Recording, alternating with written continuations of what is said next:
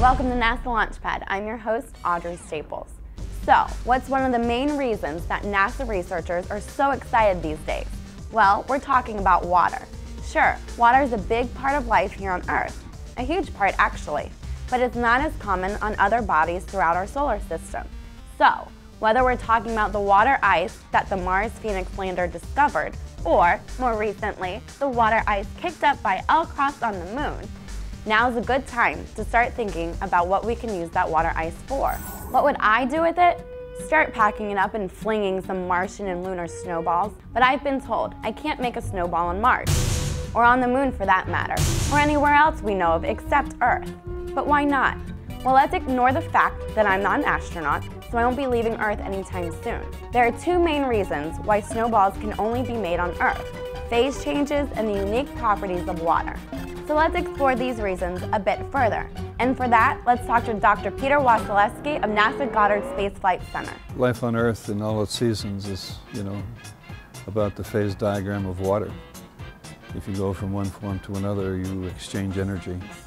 You give up energy, you take in energy to move from one state to another.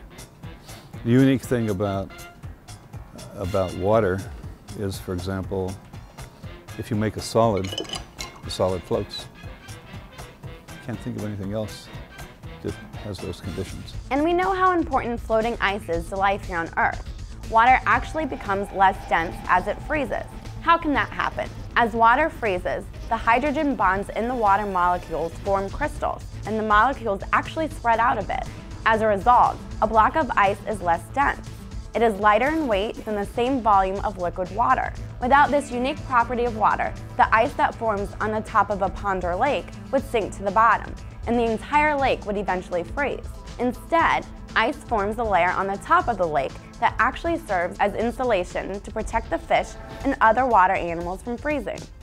Right, so what does adding or removing energy, or ice floating, have to do with a snowball? Well, first, we need to look at a phase diagram like this.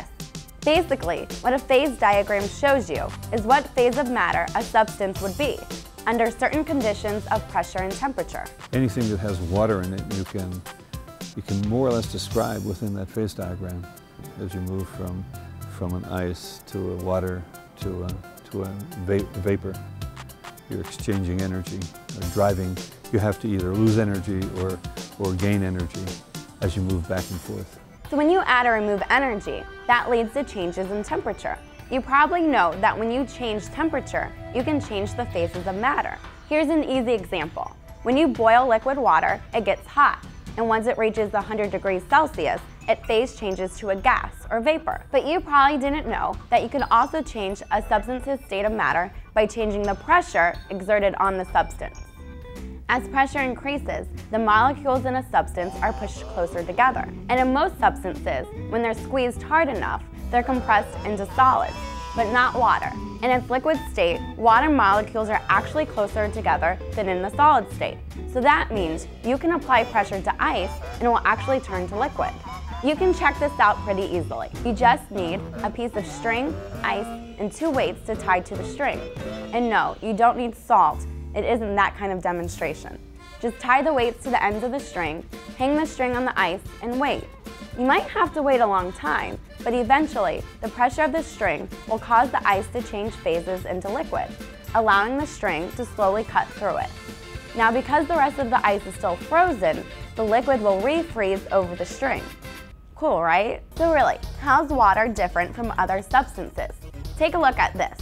On the right is a phase diagram for carbon dioxide, which acts like most substances. On the left is a phase diagram for water. Look at the lines dividing the liquid phases from the respective solid phases. In the water, if the temperature is decreased below 0 degrees Celsius, but the pressure is high, like in this region, water can still be in liquid state. But in the carbon dioxide, like most other substances, increased pressure will actually make it more likely for the substance to be in a solid state. Something else to take into account: liquid water is more dense than solid water. That's why ice cubes float. And that also plays a key role in making a snowball.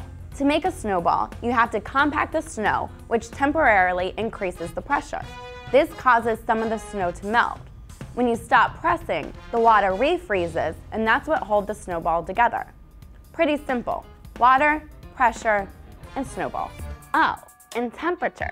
Did I mention temperature? If it's more than a few degrees below freezing, you cannot squeeze hard enough to create enough pressure with your hands to change the snow into a liquid and make that snowball. In fact, at the South Pole, at temperatures around -25 degrees Celsius, that's -13 degrees Fahrenheit, you'll need about the same amount of pressure to make a snowball as you would need to crush a submarine. Now, you know why there aren't any snowball battles in Antarctica. Even though Mars is the next warmest place in the solar system, with enough water ice to think about snowballs, there's no way you can make snowballs there. During winter, a low temperature at the poles is about -125 degrees Celsius, or -195 degrees Fahrenheit. The average temperature on Mars is about -60 degrees Celsius. That's -80 degrees Fahrenheit. No Martian snowball battles. Sorry. And you just can't make snowballs on Mars, or the moon, or any other place. At least that we know of right now. Besides, NASA's got more important goals for the use of water ice on other heavenly bodies. For example, in situ resource utilization, using materials found where you're going rather than bringing everything with you. And hey, maybe the Kepler mission will find another planet where it's possible to make snowballs. And my dreams of another worldly snowball won't just have a snowball's chance in Mars. That's it for now. I'm Audrey Staples, signing off for NASA Launchpad. Thanks for watching.